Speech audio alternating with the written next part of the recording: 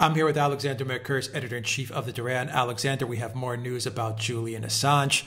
It looks like Sweden is opening the case against him once again, the rape allegations, and they are asking now the UK to extradite Assange to Sweden so that he can face those allegations there. There's different viewpoints on this. You'll have a viewpoint of, say, Galloway, who finds this as, inexcusable for Sweden to be doing this. And then there's, the viewpoints of someone like Craig Murray, who actually looks at this as a good thing. He sees it as a way for Assange to kind of close the book on this case, on this Swedish case, once and for all. Where do you lie on this? On balance, I go with Craig Murray. Now, I need to make one important qualification. The Swedes have still not brought charges. I mean, they said that they're reopening the case, but we don't really know what that means. They've had all the evidence to make a decision whether to bring charges or not for, I think, about 2 years now. I mean, because Assange answered all their questions when he met with the Swedish investigators in 2017 in the Ecuadorian embassy. And they didn't bring charges then. They'd actually closed the case, which is the second time they've closed the case. They've come under very heavy political pressure from the British, who I think see the Assange case as something of a hot potato, to reopen the case, I suspect, in order to get the thing transferred to Sweden and out of Britain. But they haven't yet charged Assange, and it's not yet certain that they will. And the case doesn't look to me especially strong. And over and above and beyond all of that, I don't know whether they will actually ask for him to be extradited to Sweden, because they haven't actually, so far as I'm aware, made a formal request that he be extradited to Sweden. I don't see how he can be until he is formally charged, because the previous extradition proceedings were for him to attend and answer to interview, which, of course, he's now done. He did that in the Ecuadorian embassy. So the extradition request would have to start, presumably, all over again. So if he does get extradited to Sweden, does that take precedence over the U.S. wanting him to get to the U.S.? If Sweden does make that formal request for extradition? I would have thought so. Now, it's a very, very tough legal system in Sweden for people who are prosecuted on rape allegations. I mean, I understand that a lot of the evidence is kept secret, and the constitution of the court is one which I would be somewhat worried about if I were up against a court like that. But having said that, I think on balance, it serves Assange's interests to go to Sweden, because this thing has been, this has been a shadow over him for all this time. And it's better to get these Swedish charges, one way or the other, finally and conclusively out of the way. The danger is, if Assange goes to Sweden, if he's tried in Sweden, which I think it would take precedence over the American case, if he's then acquitted, would he be immediately rearrested under the US extradition warrant and sent by Sweden to the US? I think the answer is he might be, because as I understand it, the extradition law between Sweden and the US is very similar to the one between Britain and the US. Swedish practice is to agree to US extradition requests more readily than British practices. So, I can understand Craig Murray's argument. I basically agree with it, but there are dangers for Assange if he is sent to Sweden. But if he does get sent to Sweden, he first has to serve out his term in the UK, correct? The 50-week absolutely. term for missing his bail. I think that's right. I think he would. So, as I said, I mean, we're going to have a situation. Let's be quite blunt about this. The persecution of this man is absolutely fearful, and he is already very ill. And he's been held in Belmarsh prison, and he's going to be kept there for 50 weeks, or at least 25 weeks, according to the judgment that was made a short time ago. Then he has to go through the whole business of an extradition request on Sweden, if that ever actually materializes. He then has to be taken to Sweden. There'd have to be a trial, as I said, in this very complicated legal process. And then, as I said, he runs the risk of being extradited to the US, always with the danger of prison sentences hanging over him. I mean, it seems to me that this is beyond cruel. And I understand that the relevant UN body has now actually criticized the severity of the sentence that was handed down by the British court in the bail skipping case. I mean, the 50-week sentence.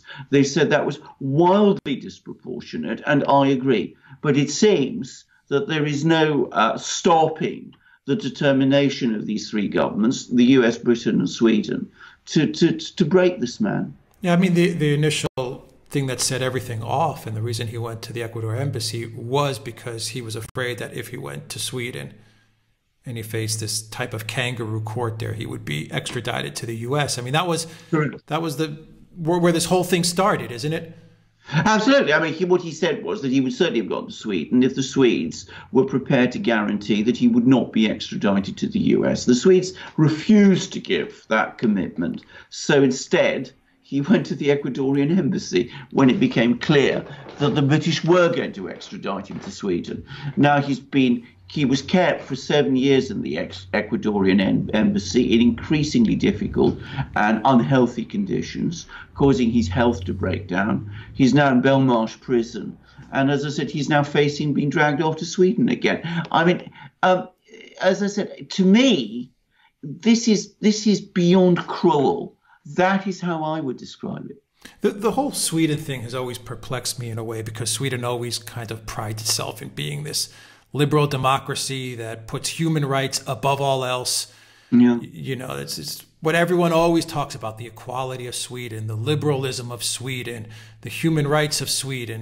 That's the only thing you hear about Sweden. And then here you have the one case, with Assange, and it looks like Sweden is a totalitarian, autocratic state that is looking to punish this man severely for having done the job of journalism and telling the truth. And that Sweden is so much under the thumb of the deep state and the intelligence agencies in the US.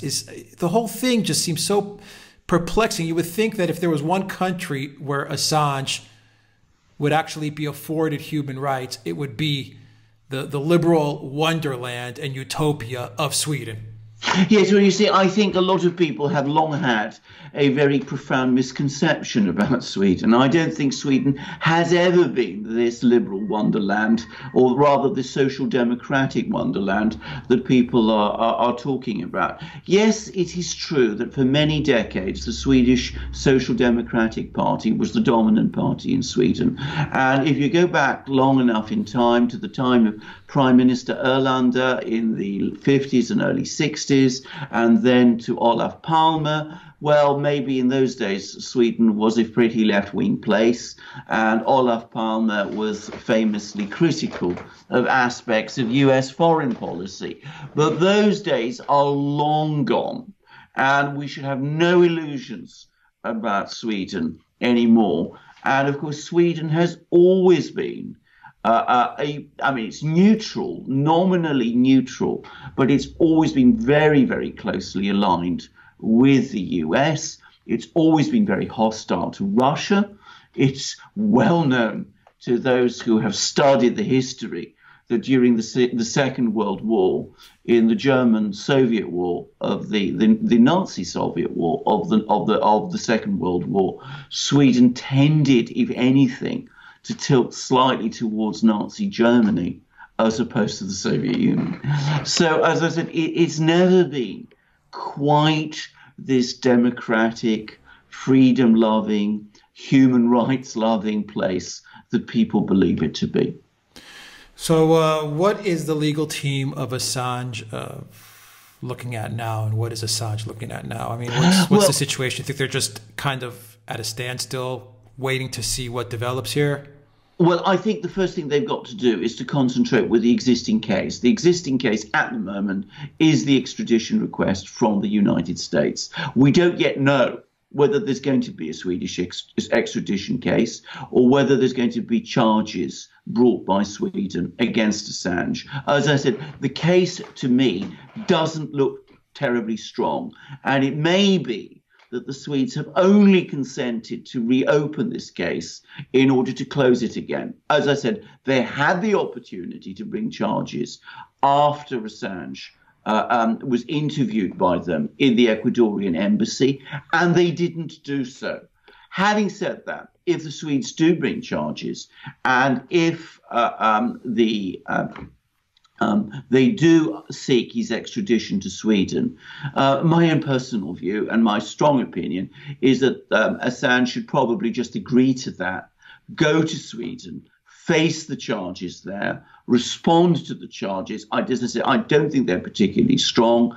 At least that will clear his name of those charges, and then he can deal, whether in Sweden or increasingly in the United States itself, with the major legal challenge, which is the one he's going to face there. I'm going to say straight away that one reason why I think Craig Murray is right and George Galloway is wrong about this one is that I think George Galloway has this, I think, touching faith that the British legal system will protect Assange from extradition to the United States, and that he will win the extradition battle in Britain against the US extradition request. I'm sorry to say, I don't have that confidence at all. I think it's very likely that one way or the other, Julian Assange is going to find his way before that court in Virginia. Yeah, the US is not going to let go of this. I don't think so either. Exactly. It's not because the judges in Britain are not impartial and humane people. Many of them are. But as I said, we have to be realistic about the enormous political pressure that the US can bring in cases of this kind. All right. Alexander Mercouris, Editor-in-Chief of the Duran. Thank you very much, guys. If you like this video, click on the subscribe button down below. Click on the notifications bell to get notifications every time we push out a new video. And remember to visit the Duran shop, pick up a t-shirt, help support the Duran. Donate to us on PayPal and Patreon as well. The links are in the description box down below.